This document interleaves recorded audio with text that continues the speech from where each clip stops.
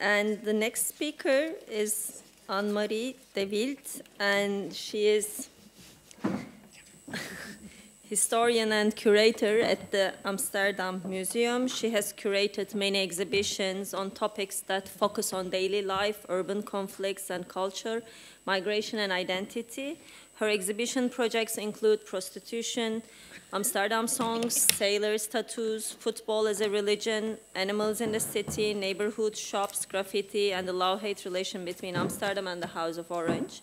Annamarie has given many lectures and workshops in the Netherlands and abroad. She curated international projects like Football Hallelujah. She's a keen blogger and has published various books, catalogs, and many articles and blogs on the practice and dilemmas of curating. So I'm giving the floor.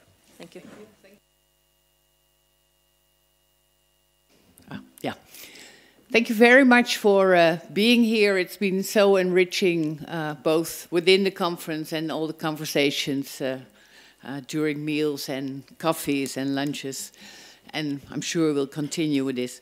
My presentation will focus on the way a city museum, like the Amsterdam Museum, deals with the city's conflicts and traumas. We are housed in a former orphanage, so trauma and emotions are, in a sense, in the part of the building, as thousands of children have lived here who must have, dearly missed their parents. Now we are a city museum. We are housed here since 1975. We've got permanent exhibitions and temporary exhibitions. This is our Amsterdam gallery. It's free. On the floor is a tapestry that represents the 180 more or less different nationalities living in Amsterdam. So like New York, we're a very diverse city. Here in Istanbul, I feel like starting with a disclaimer. Amsterdam maybe is the proverbial free-thinking city. In the Netherlands, we have no laws against expressions of anti-nationality. And I always think this is a good example that Queen Beatrix was prepared to open an exhibition that also showed the protest and the strong Republican feelings in the city, like this poster that was made by the squatters movement when she became queen. But of course, even in a country and in a city that prides itself on its freedom of thinking, there are things that are still unspeakable, as was the theme of the ICOM Museum Day. My presentation provides examples of the way Amsterdam Museum has dealt with these difficult histories in and of the city, and how we work together with various groups in Amsterdam society in unveiling some of these hidden stories. I do not only speak from a specific geographical position, but also in a moment in time. Museums have to change as society changes, although they not always change at the same speed. I think this is essential in the role of the museums. It's to tell stories about the connection between objects and people and places, while acknowledging that these relations and their meaning changes over time. And rather than focusing on one example of a difficult past, like some of the people we've heard before, I would like to talk about various themes, not a singular contested history, but plural history. I will say something about religion, about prostitution, homosexuality, the fate of the Amsterdam Jews, and about slavery. And of course, there are even more contested histories than this. When talking about difficult paths, it's useful to talk about the concept of intersectionality, coined by Kimberly Williams Crenshaw. Intersectionality is about interacting axes of differences related to class, gender, skin color, ethnicity, age, legal status, being able or disabled. It makes us aware on both personal and institutional level how we are all positioned in a place of power or in a position of no power or lacking of power. Intersectionality can also help to start conversations that do not shy away from our own lives. It helps to bring in focus all aspects of discrimination in ourselves, in our institutions, in our representations. And it also helps to understand why some issues are more important for some people than others. Bearing that in mind, and in no specific order, I'd like to talk about various themes related to the Amsterdam difficult pasts. Religion has been the cause of many disputes, quarrels and fights. The Dutch 80-year wars of the independence in the 16th and 17th century was partly caused by religious differences. And this pietà, demolished during the so-called Beeldenstorm, the iconoclasm of the late 16th century testifies to this. For centuries, the opposition between Protestants and Catholics has remained strong, although it also has led to finding ways of living together. These days, also in the Netherlands, Islam is the most contested religion. One of the points of debate is the headscarf. This small exhibition, which we mounted in 2006, was about headscarves and the stories of the women who wear them. They talked about headscarves and yeah, you could hear it in the audio and video. They talked about headscarves as a contested piece of clothing, but also about the way it gave them freedom. And of course, and I think this was most surprising for the women who don't wear headscarves, that it's also a fashion item. And recently we organized a discussion about the niqab, because there talks now about this, forbidding it in certain spaces. With people from outside the museum, and we also went through the museum, and in this room they said, and I must say I absolutely agree with them, that it might be good to add a headscarf or maybe even a niqab in part of this religion room. In the text we talk about contemporary conflicts, but it would be good to actually add this object to the room, maybe even next to the Wildt statue. In 2004, Theo van Gogh, filmmaker and writer, was murdered because of his anti-Islam statements. One could characterize, in a sense, his death to the Amsterdam 9/11.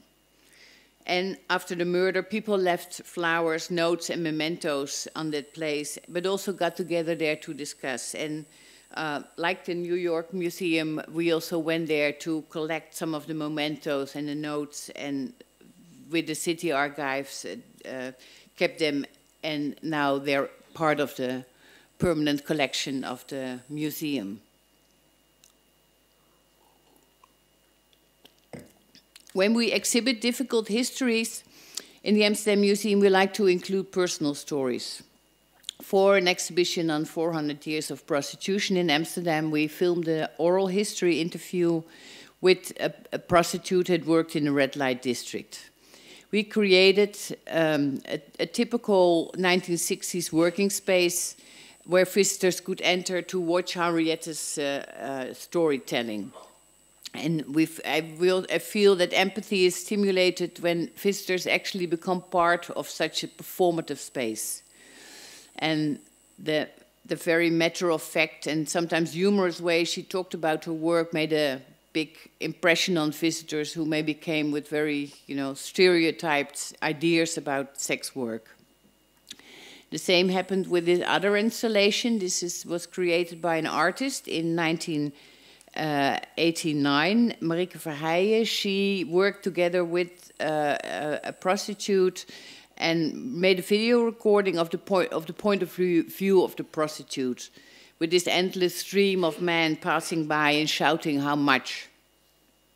And the installation gives visitors the option to sit on a stool and experience how it may feel to be the object of these glances, or to stand outside and as spectators with their shadows among the passers-by on the screen.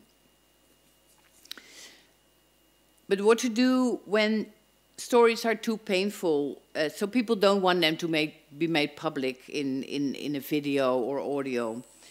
Next autumn, we will show an installation called Tourist Attraction Number 1 by artist Jiminy Hignett, who interviewed victims of trafficking and then later asked actors and actresses to read these testimonies on camera. The experiences of people that are these days mostly referred to as LGBT or LGBTI are another example of hidden and often painful histories. The Amsterdam Museum has, compared to many other museums, a strong tradition of showing this history. And this involvement with what was then called gay history started in 1989 with the very popular exhibition on histories of gay and lesbians in the Netherlands. In our permanent presentation, we have a reconstruction of a Amsterdam cafe, het Mandje, that was owned by a powerful lesbian woman, Bet van Beren, a predecessor of today's gay bars. In the Amsterdam DNA gallery, we show the rings and tell the story of the first gay couple officially married in Amsterdam in 2001, since Amsterdam was the first city in the world where same-sex marriages were celebrated officially. And during the Gay Pride Week in Amsterdam, the Canal Pride, we host all kinds of activities in the courtyard of the museum. This is the former playground of the orphans. And we do special tours through the museum. Some years ago, there was the first Moroccan boat in the Canal Pride, and we decided to acquire some of the costumes specially made for the collection of the museum.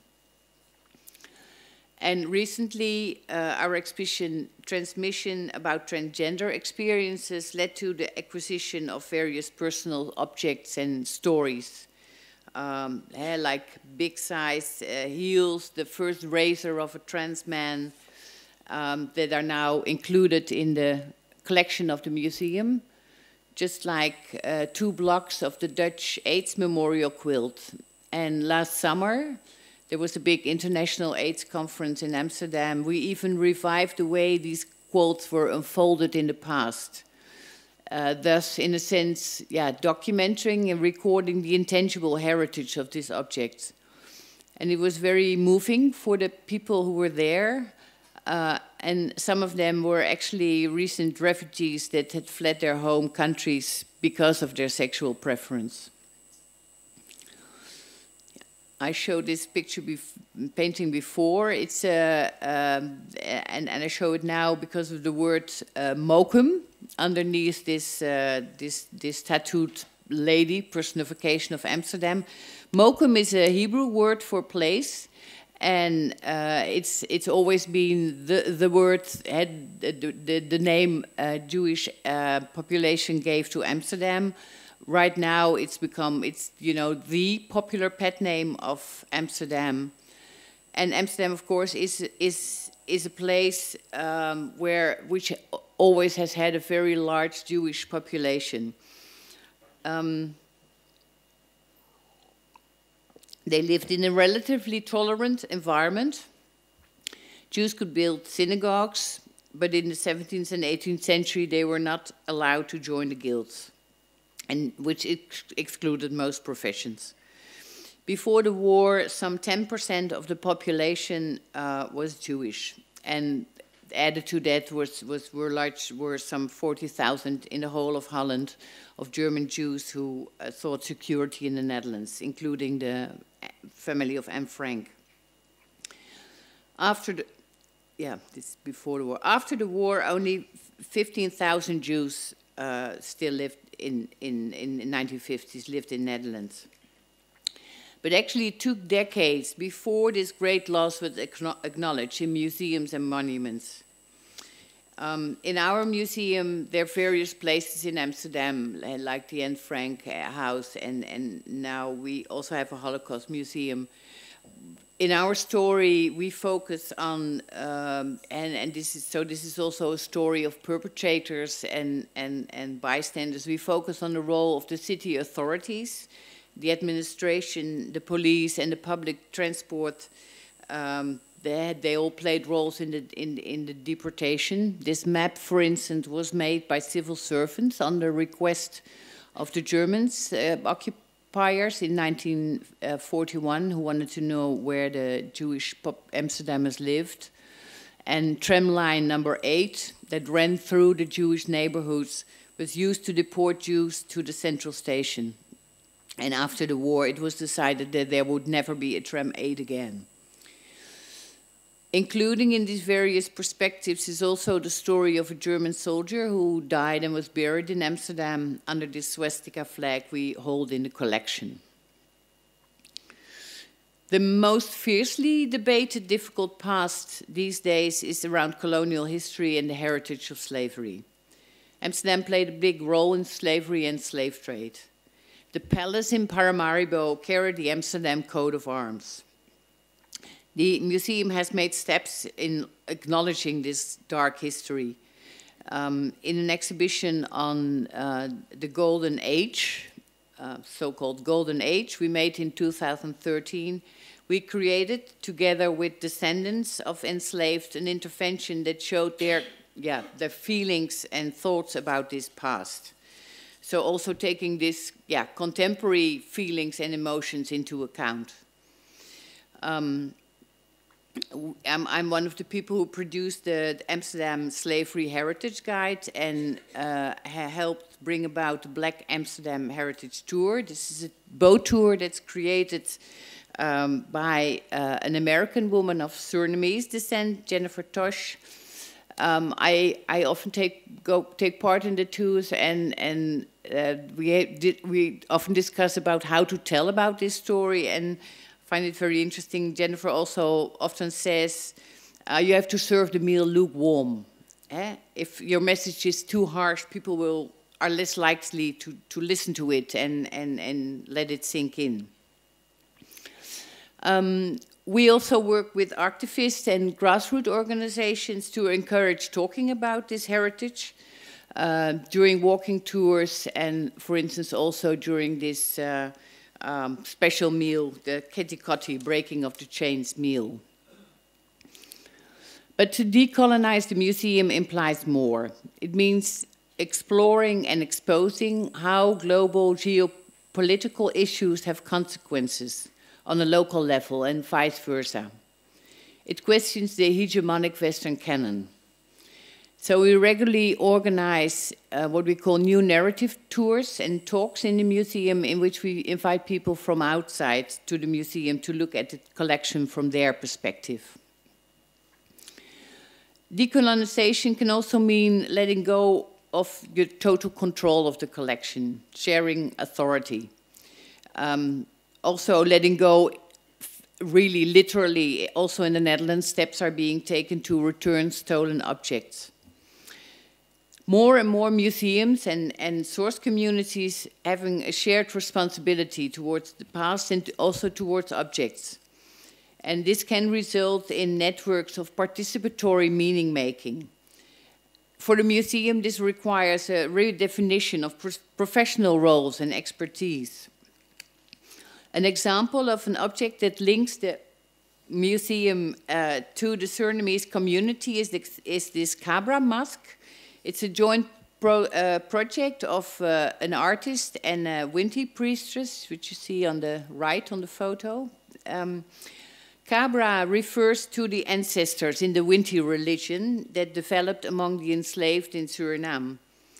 And what they created is a contemporary ancestor mask created through modern technology, a 3D scan, and Marianne's ancestors helped her to choose this particular Yoruba mask from the collection of the Africa Museum. And the artist, Boris van Berkom, describes this act as liberating the statue from the storage of the museum. And they created a mask that can be used to dance with as a representation of the ancestors. It was first used as the commemoration of 150 years of abolition of slavery in 2013. The museum acquired the mask, but stipulated that it could continue to dance and be present at ceremonies, which is quite rare for a museum object. It also means letting go of this control. And meanwhile, it has been in commemorations in outside theater and in documentaries, and it helped start conversations among this often taboo subject of the repressed Winti religion. I showed already some popular programs, because of course exhibitions are not the only way to talk, to deal with contestation. In conversations, difficult subjects can be addressed in a more direct and a more interactive way. The program Voices of Tolerance was developed together with our partner museum, Our Lord in the Attic. Poets and rappers get into conversations with young people about belonging, about identity, about what is tolerance and what do you do when someone is different. And I mean, these are very, very beautiful, very moving meetings. I think it's also important, especially for us in the City Museum, to realize that you don't always have to program contested subjects in order to talk about difficult histories and about identities and what it means. Even through seemingly fun or easy subjects, one can approach uneasy themes and hidden stories. Through popular music, one can talk about poverty and exclusion and stereotyped images. An exhibition about shops can talk about how migration changed the landscape of shopping and food. We made this exhibition about football, and having an art and a rival is part of your football identities. Designer Floor Wesseling created these football shirts that are mixed from opposite clubs. And in the Netherlands, the rivalry between Amsterdam and Rotterdam, Ajax and Feyenoord, is very iconic. So the most confrontational object in our Football Hallelujah exhibition was this Ajax Feyenoord shirt. In Istanbul, probably this shirt that combines Galatasaray, Fenerbahce and Besiktas would probably evoke strong emotions about rivalry. But it also may remind people of the Istanbul United March, that's of the supporters of the three clubs during the protest at Gezi Park. So some conclusions, or rather questions, and some of them have been mentioned already before. The staff of many museums is not very representative of the cities. So how can we deal with all these complex, multi-diverse stories? Who is allowed to tell whose stories? Sarah already mentioned it. We like to call our museums contact zones, but are we aware that they may be uneasy for people who do not recognize themselves in the museum collections and staff? When is a space really safe enough to talk about difficult past and their repercussions for the present? How can we allow, or even better, invite criticism from outside? Be flexible, also with your collection. Dare to show your collection outside the museum. And finally, how can we move beyond a single narrative? Of course, this is easier said than done. Visitors want to make sense of the past. For marketing and communication, an easy message is easier to sell. So I think the big question of this whole conference is how can we address all these complexities? And I'm looking forward to continue talking about it with you. Thank you.